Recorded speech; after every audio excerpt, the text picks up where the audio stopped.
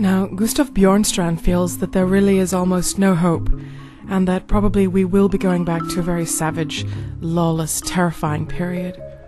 But the Findhorn people see it a little differently. They also feel that the world is getting darker and darker and colder, but they also believe that it's a law of nature, because everything is balanced, that as one thing gets darker and colder, something else will get lighter and warmer.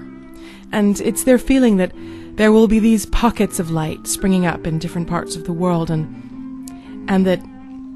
these will be, in a way, invisible planets on this planet, and that, as we or the world grow colder,